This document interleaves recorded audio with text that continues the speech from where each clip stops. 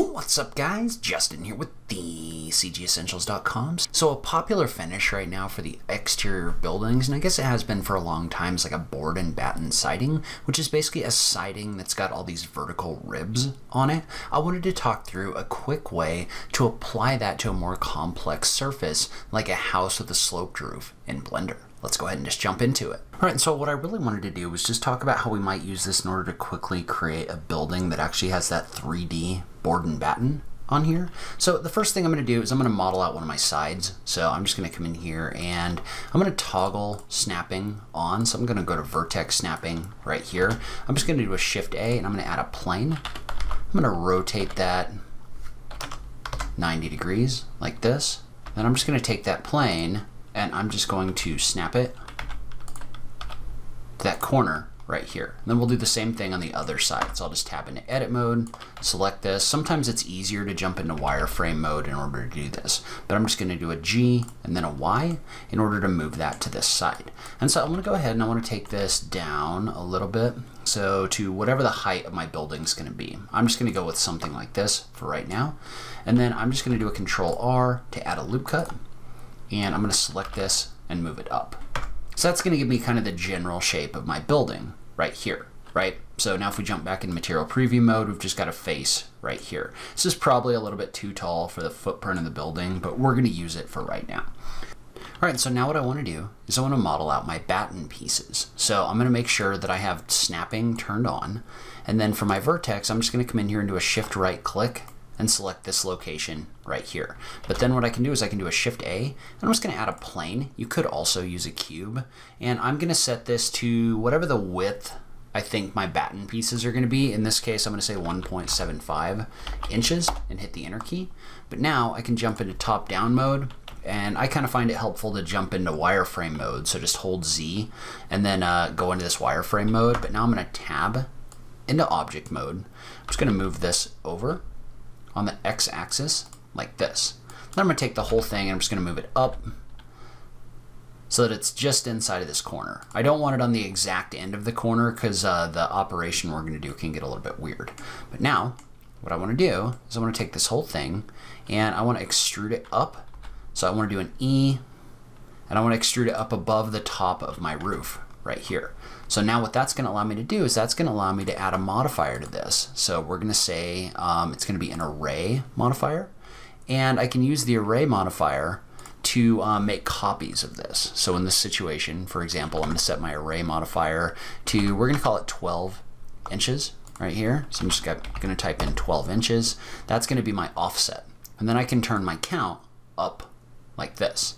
And you may need to do a little bit of adjustment to get this to align in the middle, because really the middle is kind of what you want to pay attention to, right? So I can just do a G, Y, and move this over. And I just want to make sure that I don't have anything that's exactly intersecting this edge over here, which I don't. So we should be good to go.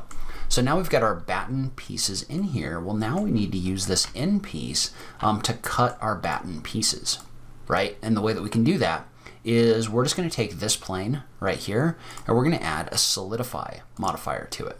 What the solidify modifier is going to do is it's going to give this thickness. So if I click and drag this, right, it's going to allow me to make this wall thicker. Well, what I want is I want this wall to be a solid that intersects with this geometry. So now I can adjust the offset in here a little bit like this.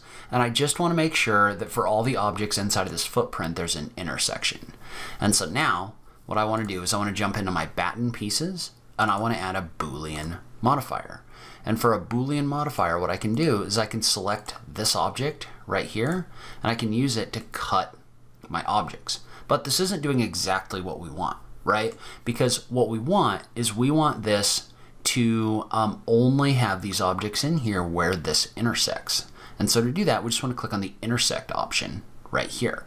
And when I do that, notice what that's doing is that's coming in here and that's basically cutting these objects so that they only align with this piece right here. So now what I want to do though is I want to take this object and I want to make it so it's just a wireframe. So I'm going to go into my object properties, do a display as wire right here. Whoops. And I want to make sure that I have the cutting plane in here selected as wire. I don't want my battens to be in here as wire. So now what I've got is I've got these batten pieces that are running along this surface right here. But we have a little bit of a problem because we still don't have a wall in here. And so for our wall, all I want to do is I just want to duplicate this. So I'm just going to do a Shift D. I'm going to go ahead and name this wall. So I'm just going to click on this, type F2, and type in wall. And honestly, it's probably better to label all of these. So these are going to be our battens. Or in this case, because I want them together, I'll do wall underscore battens. And then for this one, I'll do wall underscore batten cutter. And we can go ahead and call this one floor. But what I want to do with my wall is I want to get rid of the modifier that's in here so that it's a flat plane. And I want to make sure that I set this one as actually display as textured, like this. So now I have a wall object in here as well as a cutter object in here that we're able to use in order to generate this wall. And so let's say we also wanted to cut a window in this wall. Well, what we could do is we could just come in here and do a shift, we could do a shift right click. I'm just going to do a Shift A and add a cube, and I'm going to use this cube as a window. So I'm going to scale it up a little bit, do an SZ to scale it on the Z axis, and let's say we wanted this centered on this wall. So I'm going to scale this out just a little more. But now what I can do is I can use this as a boolean cutter as well. And in this case, we need to make sure that it's cutting both our wall. So we're going to add a boolean to our wall, or we're going to select this object. And we also want to add another boolean to our battens. So I'm just going to add a boolean right here. Select this cube. And then I also want to set this cube to wire, like this.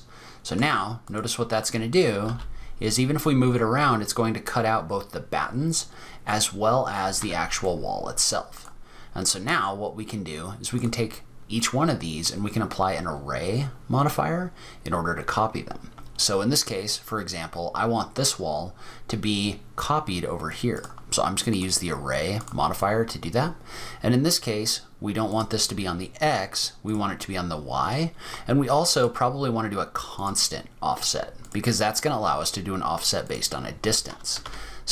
And before you do this, you want to make sure that you've come in here and you've applied all of your rotations and scales in here, just so your distances don't get all messed up. But now I want to set my distance on this one, and so I want to set this to a distance of -30, and then I want to do the same thing with my battens, right? So I want to add another array modifier, and notice how this is adding it at the bottom of the stack. So because it's adding it at the bottom of the stack, it's applying all these other operations before this one. But for this one, I'm going to set this to a constant offset. And again, it's going to be something very close to -30. In this case, it's probably going to be just a bit longer because we want this to be outside of this wall. So we'll just click and drag this a little bit. But now, notice how if we were to make a change in here, so if we were to adjust this, because this is an arrayed wall, right, any changes I make on one side will be applied on the other as well. So now we've got this building that's all being controlled by what we have over here. And then from here it gets pretty easy, right? So because all you're really going to do at this point is, let's say you wanted to add these sidewalls right here. So you just do a shift right click. I'm just going to add, we'll call it a plane, and we'll rotate it 90 degrees.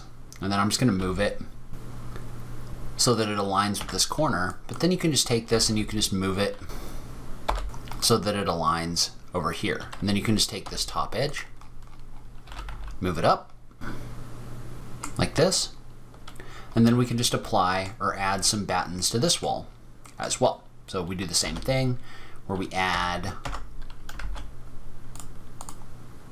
a plane, align it to our wall, and then move it up, and then we can just use the array modifier again in order to set this. So again, we're going to go with a constant offset. I probably should have gone with a constant offset on the other side, but that's okay for what we're doing right now. We're going to do 12 inches and adjust this over like this using the array function. And so one thing that's cool about this is you actually can come in here and adjust it. So like for example, I put this in with a relative offset. Well, I can just come in here and adjust it with a constant offset instead on this wall.